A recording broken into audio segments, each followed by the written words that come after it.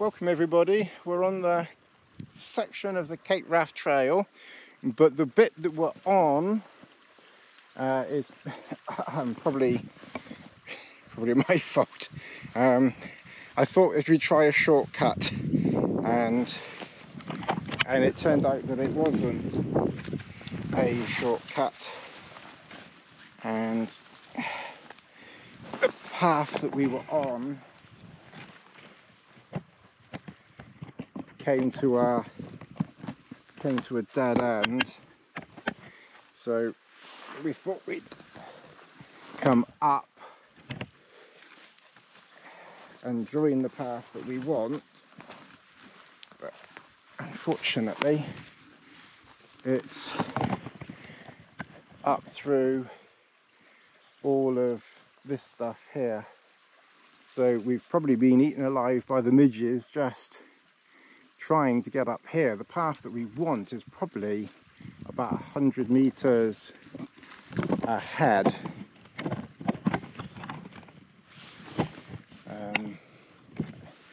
because it actually crosses this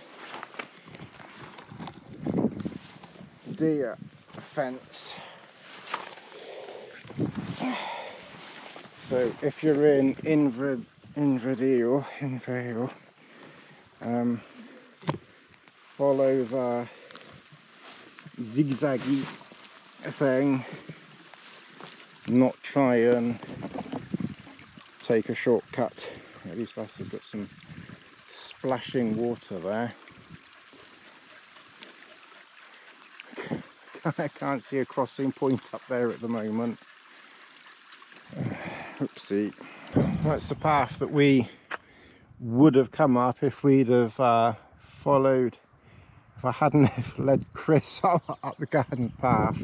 Mind you, there is a path on the map, but it's not there in real life, so we could have come up there. So if you are doing the Cape Raft Trail, follow the red ziggy-zaggy line and do not follow right next to the river, because if you do that, you're going to be up the creek without a paddle.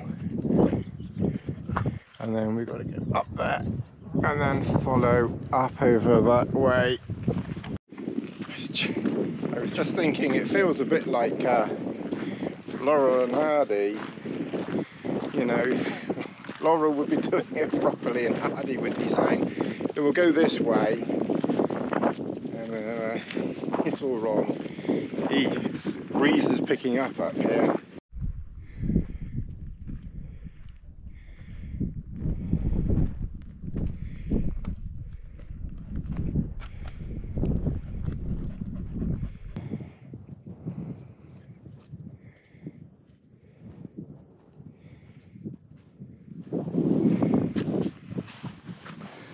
Well, this bit is very, very wet underfoot. We've got nice wet feet through here. It's very wet and boggy, but it's not cold, so I've got a shoe, you know, trail shoes on. And of course they're wet, but it's fine. There's pretty scenery straight through over there. There's a little path along here that we're following, so we're making quite good, reasonable progress along this bit now.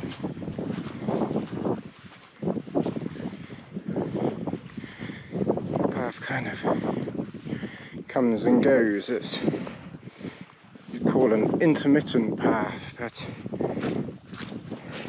I think in the mist you'd have to be quite careful, but as long as you keep looking up. I have a very bad habit of looking down all the time, but as long as you keep looking up you can make the path out. And our elevation here, about 530 meters here, so it's not a very high part, walk. This is probably about as high as we we'll get on here. Okay, well, we're making our way down here, and we're going to see if we can find somewhere flat. It looks flat, but will it be dry enough? And that will be camp down there if we can find something flat, and equally as important, dry. We're carefully navigating these. I wonder how long that tree has been there. That tree's been there a very long time. It's kind of almost artistic. Heading down that way, Lasses found a bog over there to play in. Welcome to camp. There is a little bit of a breeze, which is clearly a very good thing, because otherwise we're going to have a lot of midges. So look how much space I've got in here though. There's a load of space. I've got a food bowl for Lassie, water bowl, she doesn't need that. I thought I'd bring myself some, because I've come so light, literally so light. That's about 8.5 kilograms for everything. I thought I'd treat myself to a 100-gram bar of. Let's have a look. So we've got one gas canister. Yeah, that's stupid. I could have saved 5 grams and taken the cover off, couldn't I? Never mind. So we've got gas canister. We've got bits and bobs in there. The ground is luckily quite dry here. I've got a lead here, which tomorrow, if we get some sun, I can try charging something. That's my wind shirt. That's my pot for cooking. And in there is my sort of first aid, power cable, a lighter, penknife, you know, other stuff. So that's kind of like my bits and bobs bag. Torches in there. The thing to hold the phone, some spare guy line. I've got this sheet, which eventually I'm probably just going to put under me, just so I've got a little bit more dry area to put things. So actually it would make more sense to do it now, wouldn't it?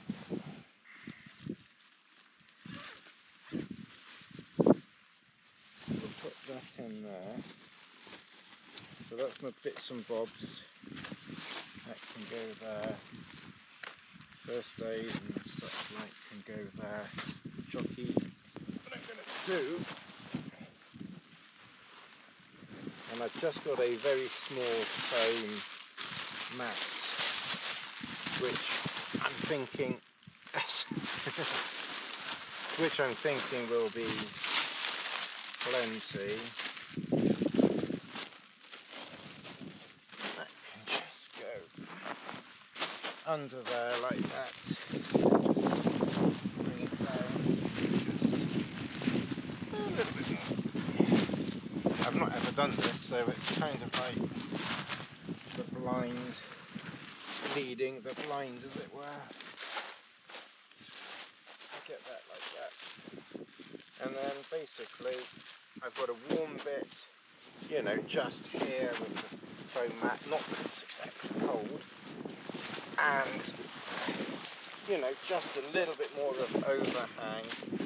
I probably need more of this side really, so we'll just move it that way. See, then I can kneel on this now. So we can kneel here, and it's keeping my bed free. I'm probably going to have to just move that. I might have to fiddle the this thing here. I'll put a line across there just so I can hook a tarp. But then what I can do is I can, oh, I've got the food. I was thinking, what have I got in there that's, so that's all my food for 4 days, and I didn't eat, well I had, actually I'll tell you right, I had one cereal bar just now. That's toilet paper. That's one power pack. That's my hat, like a warm hat if it's cool at night, just so I can warm my hat up. Warm my hat up. Warm my head up. That's the all-important tea. That's fiery bug repellent. That's my down jacket. That's another power pack. So what I've done with the power packs, normally I would bring two 26,500 milliamp power packs because I get a lot. I get through a lot. Although walking like this I might use less. But what I've done this time, I brought one 26,500 and one 10,000. Because I'm hoping that I've saved a few grams. It's kind of an experiment really to see how we get on. To see how we get on really. So that's the sleeping bag, pillow, and that's everything. My home mat. Water containers. Here I've got the kilt if I need it, and bug net. I'm getting quite cosy here. I think we might be able to eat outside. Maybe. It's a bit. It's a bit. It depends what that. Yes. Yeah. I might cook and then wander over and see you sometimes. Get some water shortly and then. Oh yes, yes.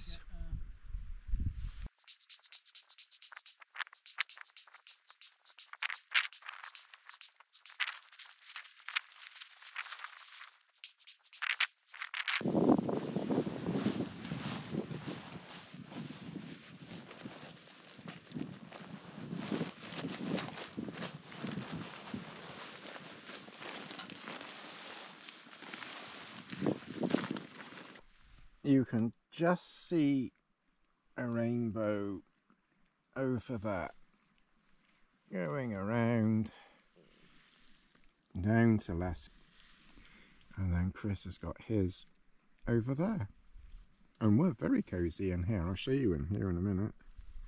Settled in here, very cozy. I've got my rain jacket on just for a bit of warmth. So, what did I bring with me?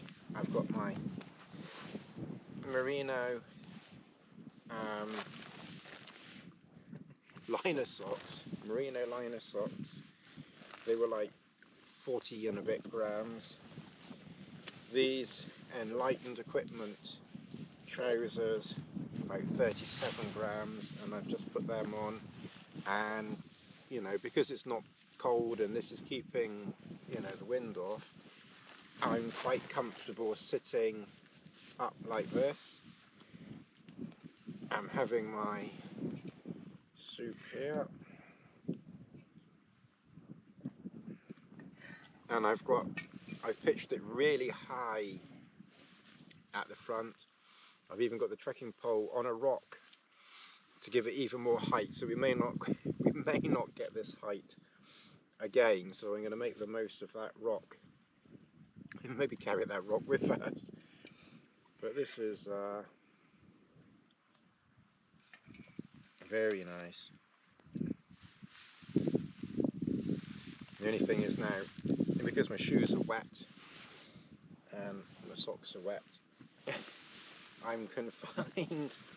I bought this small piece of plastic which I've just put down here, which means I can just, I've got a little dry area here, because obviously we haven't got a tent, we don't need a footprint, so we've just got this little area here for dryness. I thought I was going to need my line for securing this up, but I think it's actually going to reach. Oh, there's camp. That's my tripod-y setup thing, little tent peg, and then put the top of the pole on that. So we've got this little piece of plastic there which my feet can go on. Just gives me a little dry extra area over and above the bivvy. The grass is dry, so I've just put stuff over there, set up there.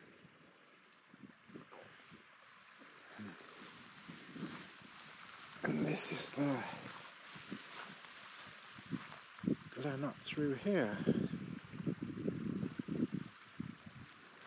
there was probably a settlement here, because there's a building that's left of one there. There's another one up there. And there's at least 2 or 3, I think there was about 4 in total.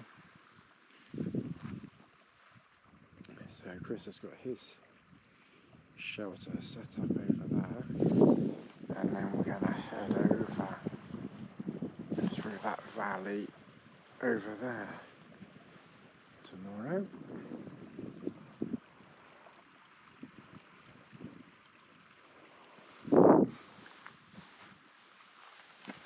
Just settle down. I put her food there, she's eaten half. Actually, it reminds me, I've got to find her vitamin tablet things. Let's just have a wander over to this. I put my wet shoes on, but I haven't got my wet socks on, so hopefully my feet don't get too wet, but they'll dry quickly enough. This is one of these settlements over here. It's a little bit full of stinging nettles and things. So here, so you've got one here. So there's one.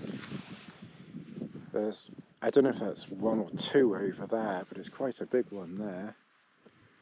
You've got one up there, and then there's another one there, and there might even be the ruins of one there. It's Chris looking very, very comfortable there.